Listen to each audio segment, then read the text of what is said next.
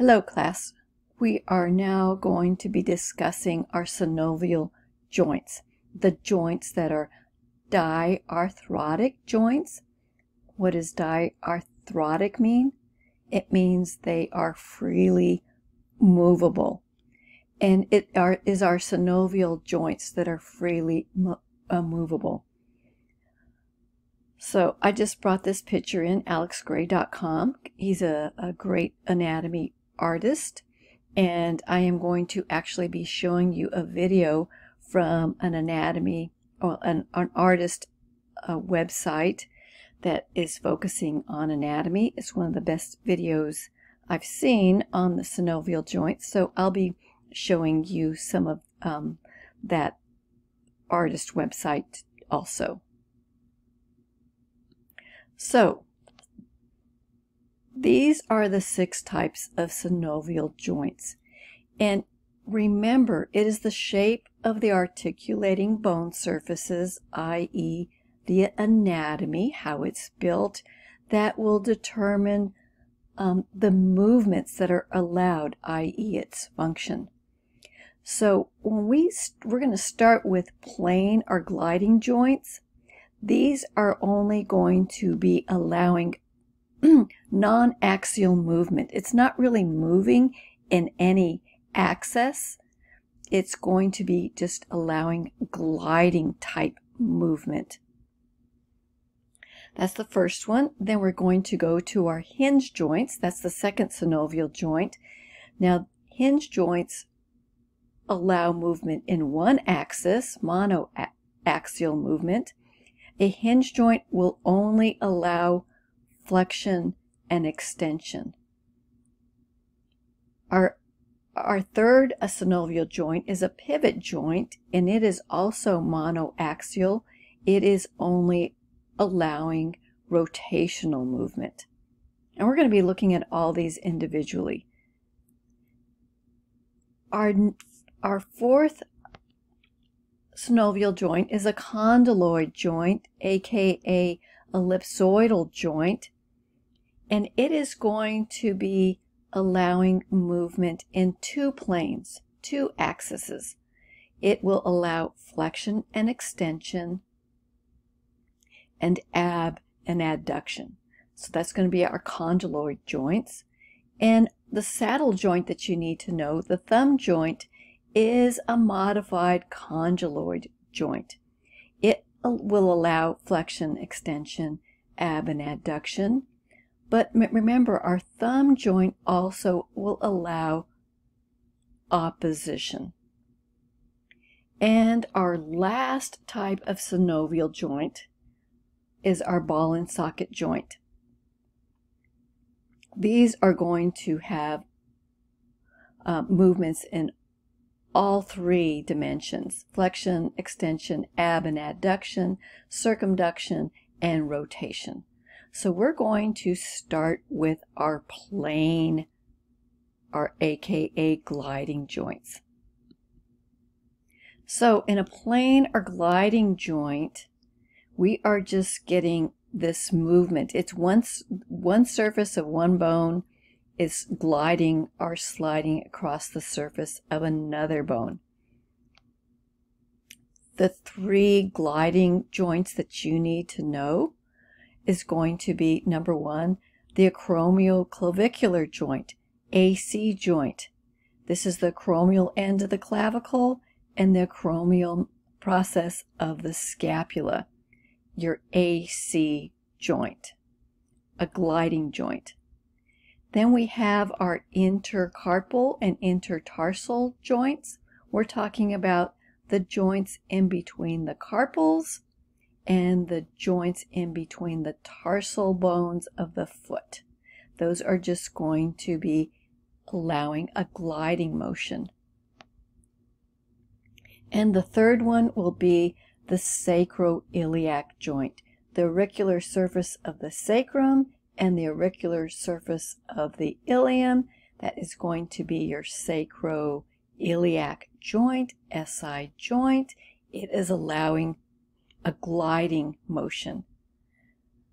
So I'm going to show you the little video now of how he describes a plane or gliding joint. The plane joint. Not really as interesting as the others, but deserves our love anyway. It's basically two flat-ish surfaces, one on top of the other. These surfaces can glide or rotate. They usually come in groups, like the carpals of the hand and the tarsals of the foot. Ligaments hold these bones together, but might allow some rotation and gliding. Another plane joint is the acromioclavicular joint. That's the one between the clavicle and acromion process of the scapula. When we elevate the shoulder, the angle in here will adjust to keep the scapula vertical. Our second type of synovial joint is going to be the hinge joint. It is monoaxial, only allows movement in one plane. A hinge joint is like the hinge on a door. It just opens and closes. So when you think of a hinge, you're going to be thinking of the elbow, which is your classic hinge joint. It just flexes and extends. Your knee, it's going to flex and extend. These are the big hinge joints. And your distal interphalange joints, these only allow flexion and extension. And the middle interphalange joints, these also only allow flexion and extension. So let's see how he describes our hinge joints. The hinge joint. The hinge is a very simple joint. It allows movement only on one axis. Its structure prevents rotation this way or this way.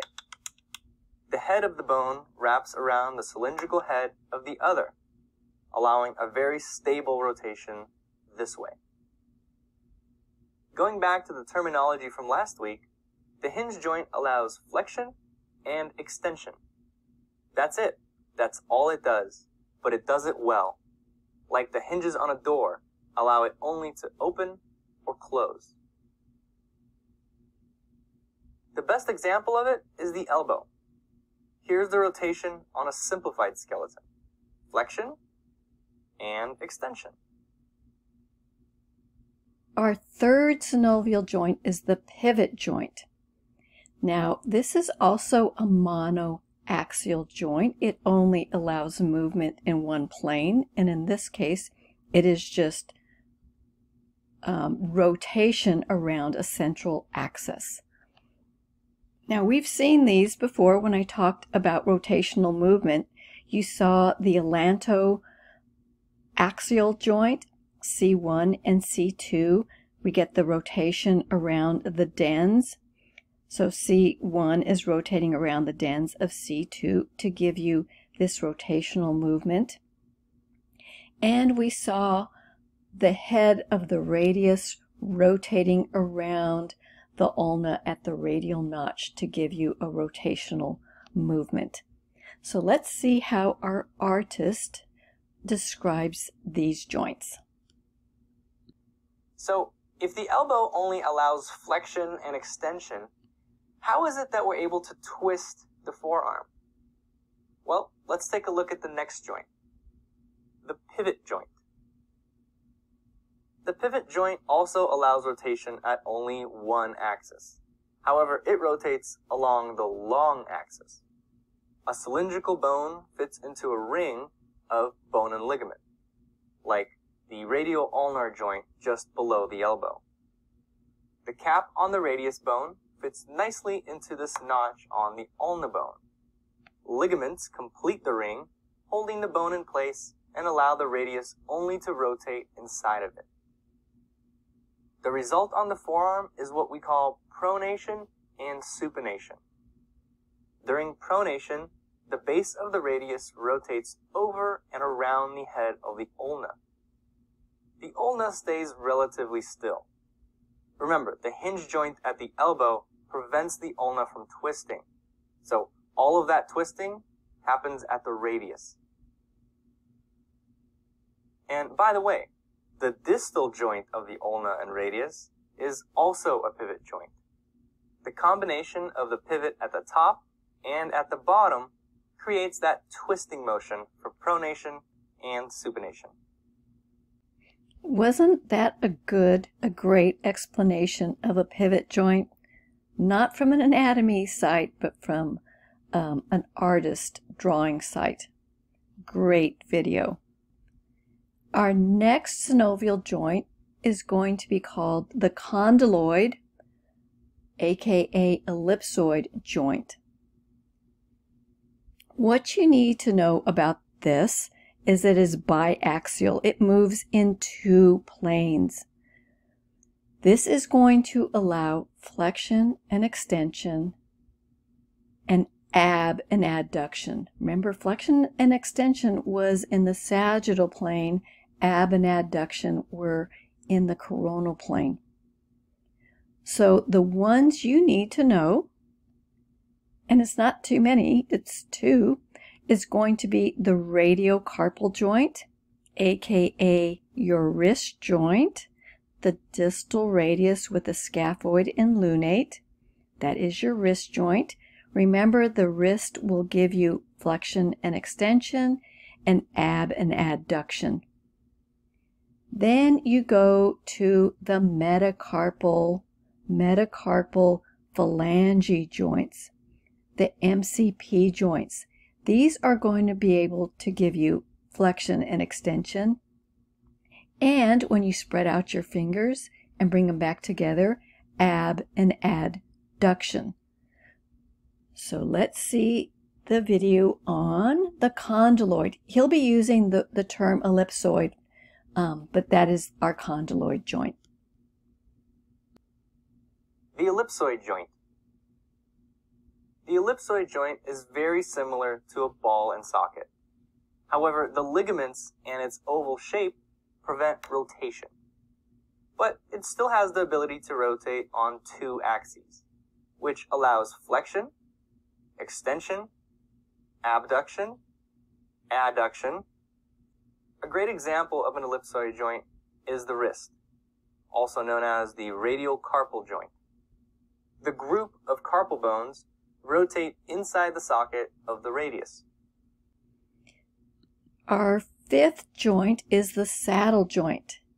Now, the saddle joint is what we call a modified condylar joint. It has biaxial movement, moves in two planes, so it's going to allow flexion, extension, ab and adduction, plus a little bit more. And in the saddle joint that we've talked about before is going to allow opposition of the thumb. Now, this is where the trapezium and the metacarpal of the thumb come into play. So always remember the thumb swings from the trapezium, and that allows for opposition. So let's look at his video. The saddle joint. The saddle joint is similar to the ellipsoid, but the rotation is limited mostly because of the bone structure. The structure of the saddle is very interesting. Both bones have a concave and convex surface. Convex means the surface sticks out like a hill. Concave means the surface curves in like a hole or a cave. The concave plane of one fits on the convex plane of the other. It's like a 3D yin-yang, or a cowboy on a horse. The saddle makes the bottom piece, and the cowboy's legs make the top piece. The legs of the top piece, which wrap around the body of the bottom piece, allow a rotation this way. The body of the top piece can glide inside the legs of the bottom piece.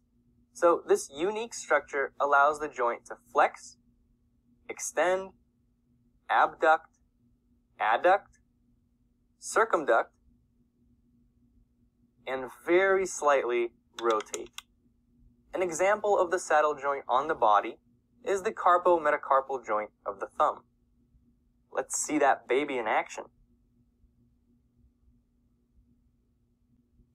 And our last type of synovial joint is going to be our ball and socket joint. Ball and socket, it's a triaxial joint, meaning it moves in all planes, all three planes, and we only have two ball and socket joints in our body.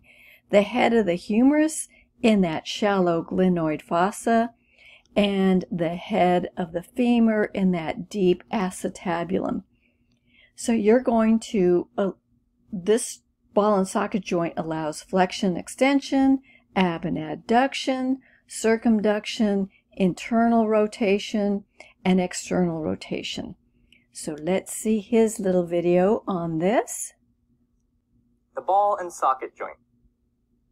The ball and socket is the champion of all joints. Hooray for the ball and socket. Its structure is just like how it sounds.